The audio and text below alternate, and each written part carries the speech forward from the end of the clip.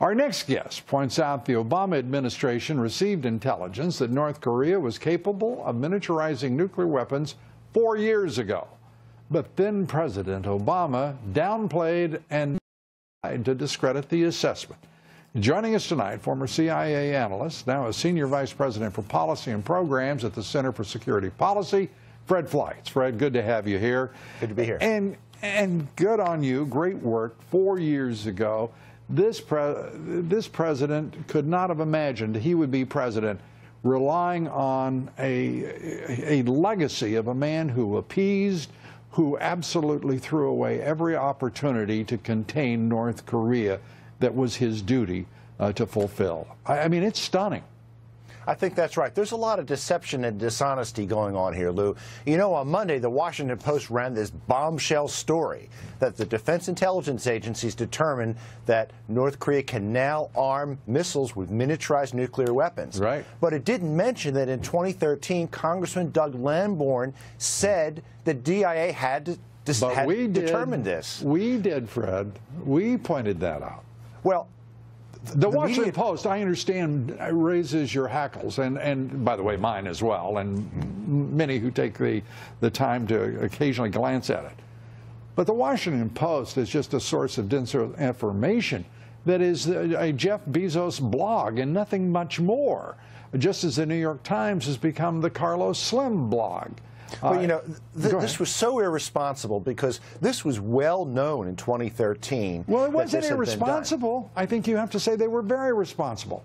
They are an organization, a political or activist organization with a specific agenda that they are carrying out. No one should mistake these two blogs for being anything other than machines of disinformation.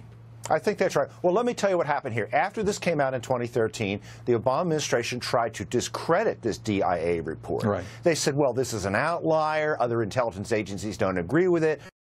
Obama himself said he didn't believe it. And why was that? Because the Obama administration had a policy of strategic patience, which really was a policy to do nothing and kick this crisis down the road to the next president. Now we have a president who wants to get this information out there, not just to inform the American people, but to put as much pressure on China as he can before military action might be necessary. Now let me tell you, Fred, I have to tell you, I'm also a great skeptic of almost everything I read, see in media. The fact is, I suddenly in 6 weeks have learned that we have better intelligence about North Korea, in which we now know that North Korea has ICBMs of varying capabilities, but one of which will carry their ICBMs and whatever warhead to our shores, in fact, as deep as our Midwest. I then find out there's a possibility that the North Koreans have a developed hydrogen bomb within 6 to 18 months, which seems to me to be, even by intelligence standards, an extraordinary margin of error, some triple the amount of time in margin. And then we learn that they have these miniaturized warheads ready to come at us. I mean, Fred, this has been quite a campaign, and I'm not sure who's campaigning right now. I don't go along with all those estimates, but frankly, North Korea's program has progressed so fast, I think we have to look at the worst case scenarios. But let's look at something else. This is not a defensive program. This is an offensive program. Oh, hell, that's I going assume to be the used worst, Fred. You don't have to convince me there's a problem here. Don't misunderstand me. But what I do have trouble with, we've got 17 intelligence agencies. We have a president who is fighting leaks from most of those agencies, it seems, and those agencies have been distracted by this president trying to preserve the republic, and instead of doing their job, which is finding out what the hell is going on in North Korea and China and Russia. And it's really getting very disturbing what we are witnessing happening here. And one wonders, in each instance, is it the deep state?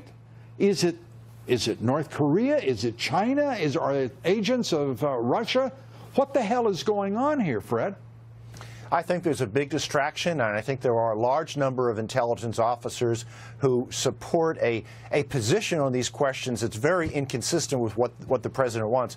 We should have a Team A, Team B exercise where we bring in outsiders to look at the intelligence on questions like Iran and North Korea. This is what President Ford did concerning the Soviet threat in the 1970s. We desperately have to have an outside group of people to look at these intelligence assessments and try to determine which of them have been politicized. You know, at the bedrock of this all is a highly questionable intelligence community, and it's very unclear what their purpose, their mission, and capabilities truly are, and where their interests lie.